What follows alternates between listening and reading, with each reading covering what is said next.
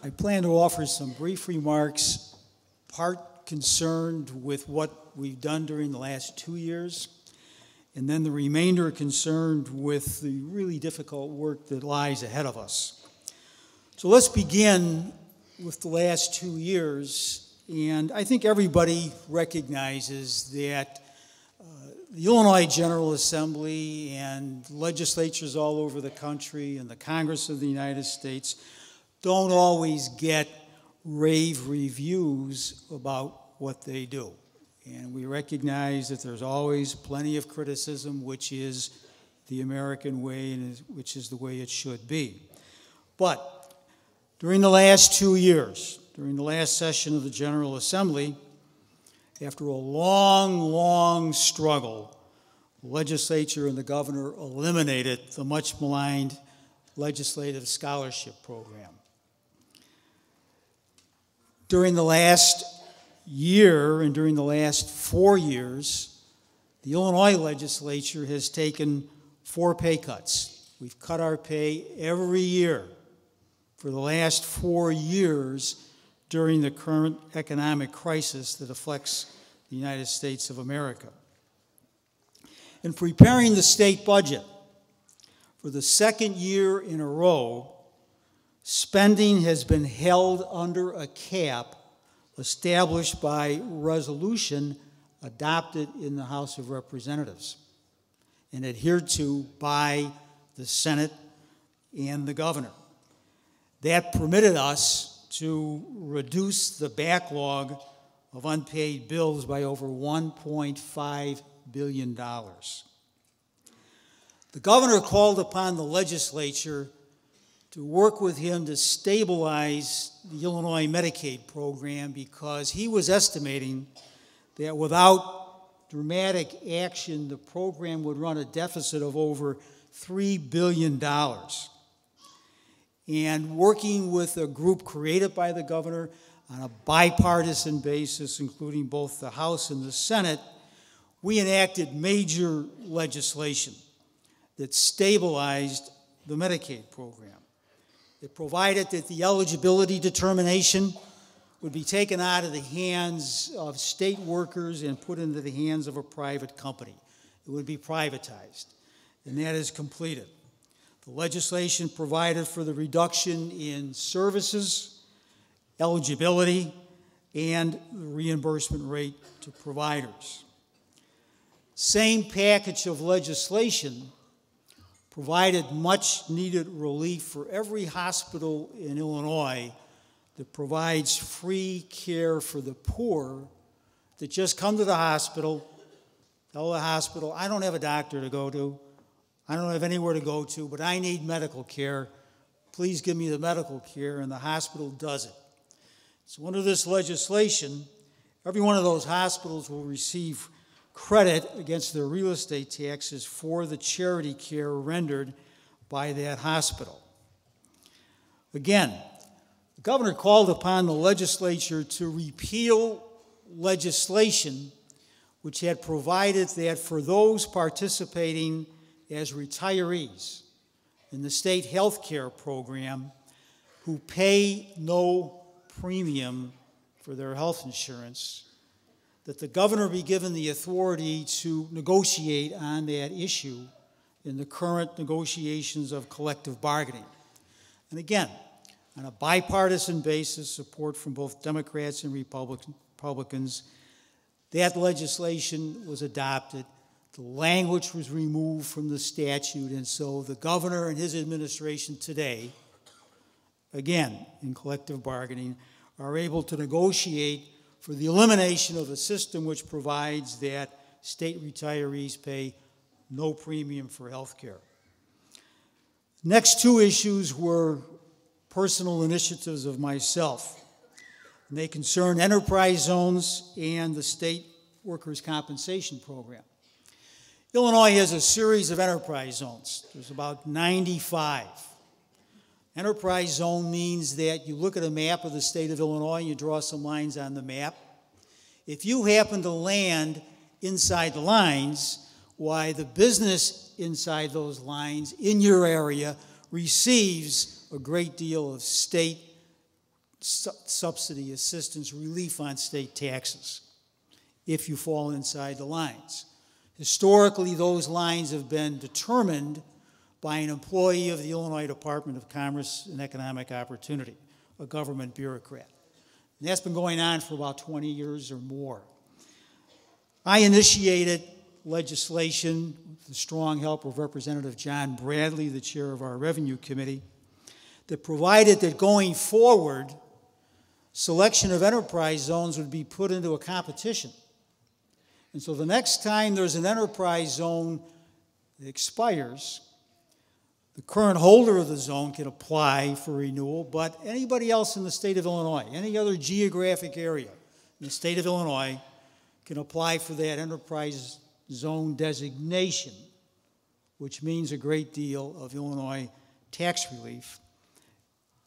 Those two or more will be in competition before a panel. It will be an open and transparent process, and the goal would be for the applicants to prove that their proposal would be of the best benefit to the taxpayers of the state of Illinois and to the state itself.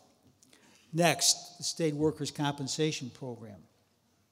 We learned that, in effect, workers' compensation for employees of the state of Illinois was a mess.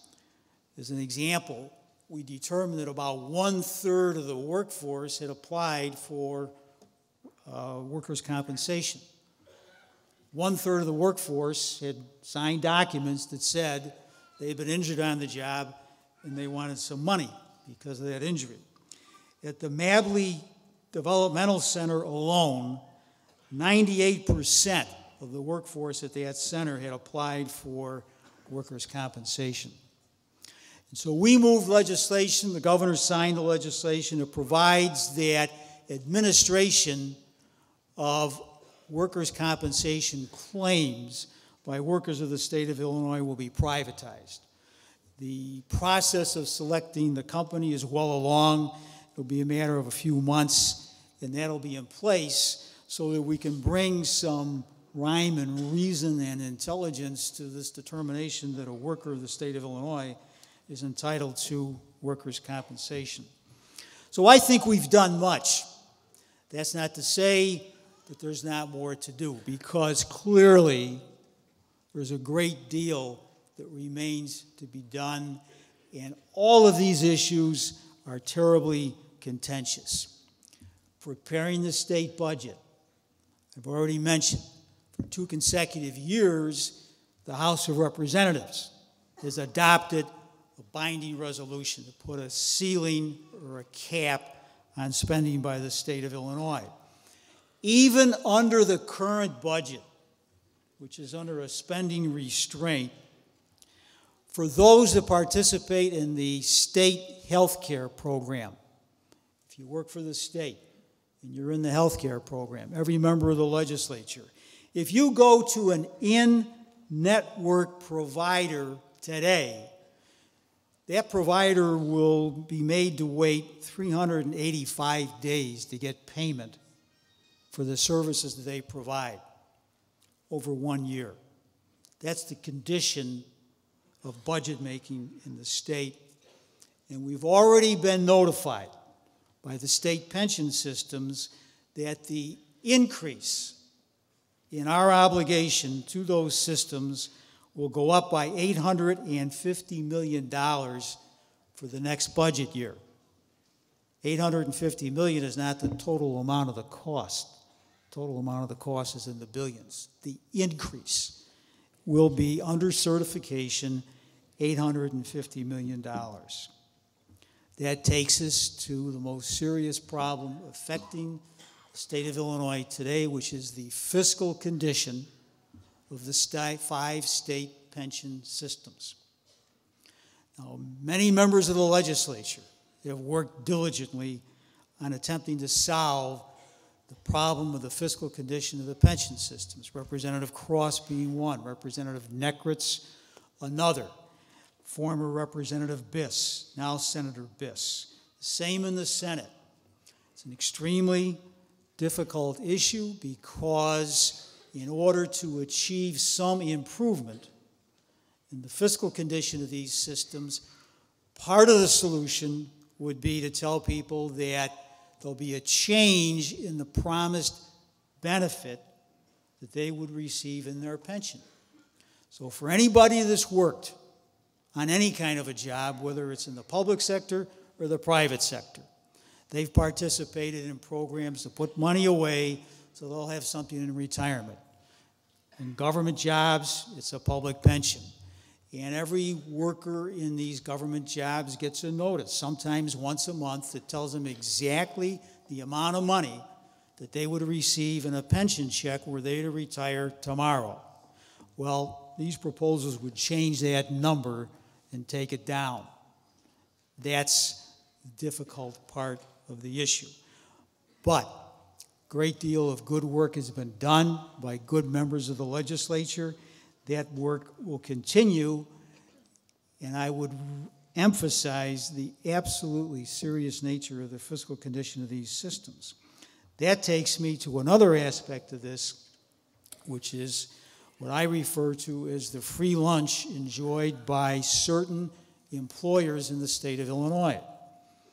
Every school district outside the city of Chicago for certified teachers only contributes 0.050 to the pension cost for the teacher that works for the local school district outside the city of Chicago. For a community college district, they pay nothing for the pension cost of all their employees, the professors and the other workers. For the public universities, they pay nothing for everybody, the professors, the workers, whatever it may be. Those costs are picked up by the government of the state of Illinois under appropriation of the legislature.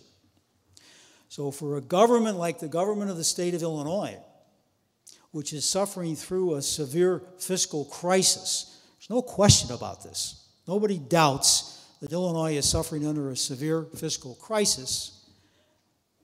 Money is being spent by the state government, the one that's in trouble, for local school districts, community colleges, public universities. Serious, serious problem. And if we're serious about solving the problem, why, that also must be addressed. So as we move forward in good faith and in good comradeship, the issues haven't changed that much. The nature of the issues have not changed that much. They remain terribly contentious, terribly divisive. And so we have to call upon our inner resolve to dedicate ourselves to the solution of these problems, working cooperatively with the other members of the House of Representatives and the Senate. And again, let me thank all of you for your vote of confidence in my role as the Speaker of the House. My pledge is the same as it's always been, to be a fair-minded speaker,